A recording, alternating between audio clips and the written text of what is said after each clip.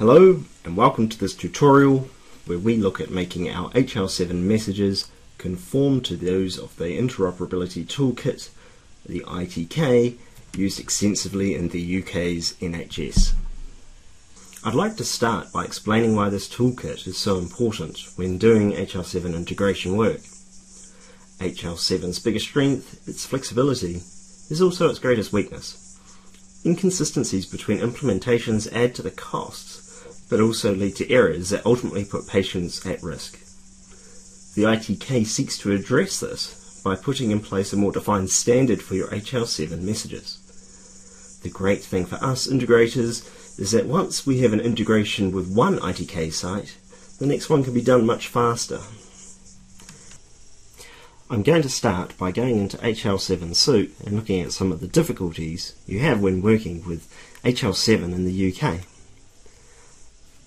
HL7 Soup comes with a great list of example messages, but all of these are really focused internationally. They have come from all sources around the world.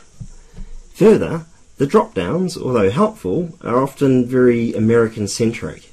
So if we look at, for instance, the patient's race, our selections are distinctly American.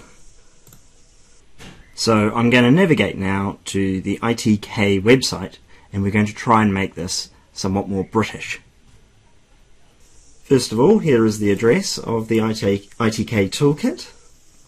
I've already signed up to this website, so all I have to do now is navigate to ITK releases and then scroll down and I find the NHS Interoperability Toolkit HL7 version 2, and you can click on that and you would have to subscribe to it first, which only takes a couple of seconds, and then you can access this page where you can download the actual toolkit. And once you have it, you can extract it out and you end up with these directories here. So what I'm going to do is, there's all sorts of really helpful information in here, but I'm just going to focus on how we can validate your messages. So I'm going to start by going into schemas, and we can see here this is the full XSD list which defines the messages that will be sent while used in the UK. So I'm just going to copy those and I'm going to go across to an HL7 Soup directory. This is in my roaming app data and it's HL7 Soup custom schema, and I'm just going to paste those files in. You'll have an equivalent on your computer.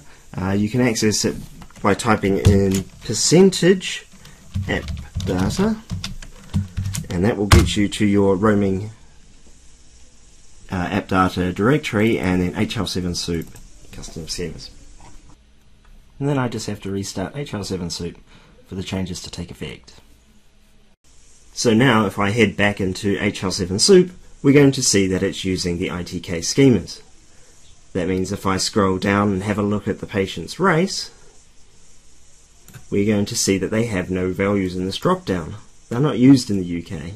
Instead, they use the ethnic group, which is provided for here.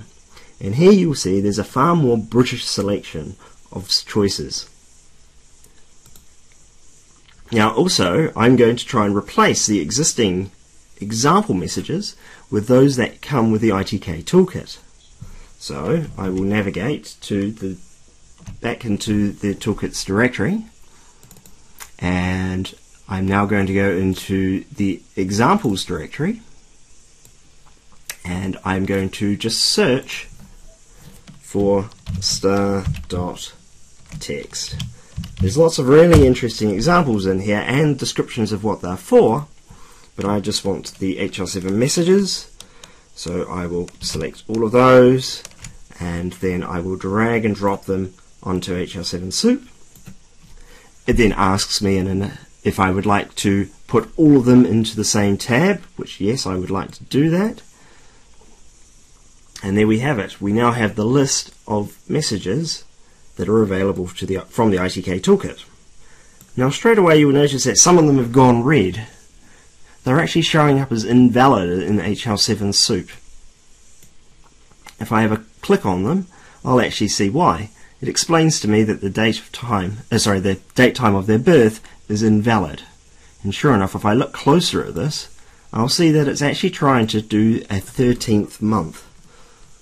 So I'm just going to change that, and I believe that's on all these messages. It happens to, I've already checked through them before and seen that's the case. So I'm just going to quickly fix those. So what I'll do is I will quickly create a filter, and I'm going to say filter where it equals the invalid date, and now I've just got those three, and then I will change that to a 2, and if I right click on this again and I go update all three, now all three of them will have the valid date. Let's see what else HL7 Soup can provide for us. Firstly, if we have a look at my favourite ADT04 message, we will see that it contains Z segments. These have now been fully defined as per the ITK syntax, and you'll see that every single field is described as well. If I click on the register a patient drop down, I'll see that the full definition, including all the Z segments, is available to me. I can double click on one of those and instantly get that message, that segment added into my message. Further, I'm going to want to validate all my HL7 messages to make sure that they're ITK compliant.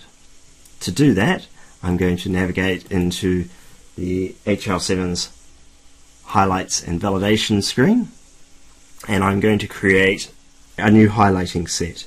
So I'm going to call this ITK NHS, and I'm just going to clear the existing filters that are in place. That was just a collection of date filters, but I'm going to generate it off the message that we've got sitting behind us instead. So if I click generate, and those windows would be popping up on the main screen, but I'm working off a second screen for this video, so excuse that. If I now choose to highlight red and mark as invalid any invalid dates, and I'll click OK, and now it generates a highlighter for every single date that's used in that message.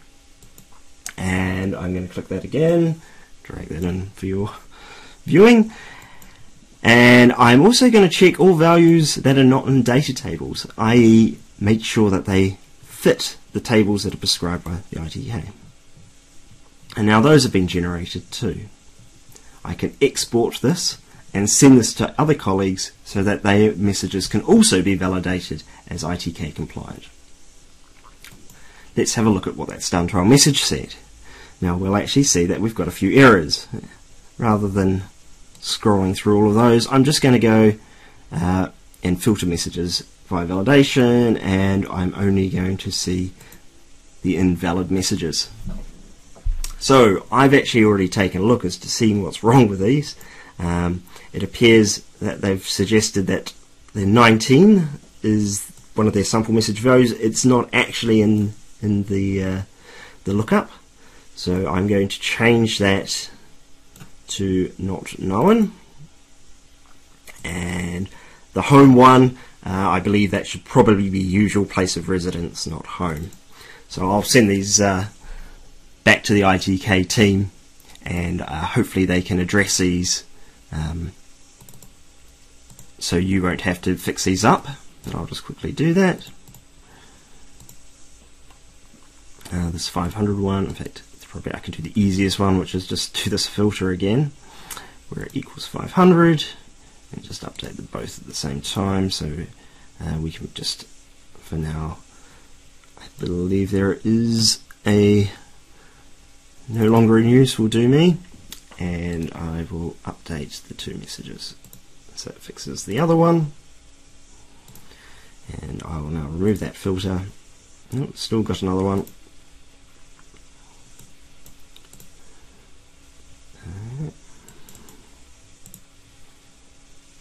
And a couple more.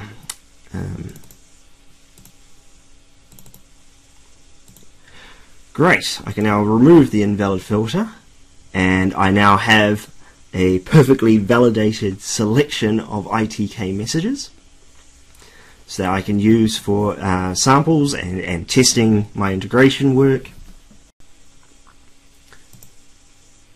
So I can now save these, and if I navigate to my app data roaming HL7 Soup directory,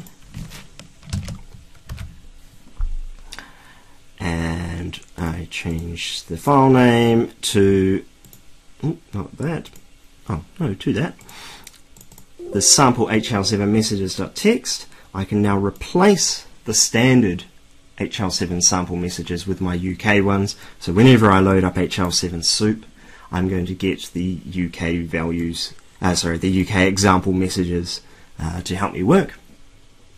And of course, I will have full validation of all my HL7 messages to make sure that I conform to the ITK Toolkit specification. Finally, I'd like to add that other countries also have their own custom schemas defined, and if you go to their specific HL7 websites, you can normally download the XSDs and copy those values in as well. So this is not just restricted to the United Kingdom. As always, you can download HL7 Soup from www.hl7soup.com. And please, if you find these videos have helped you, could you please like them or click subscribe to hear more as they come out. Thank you.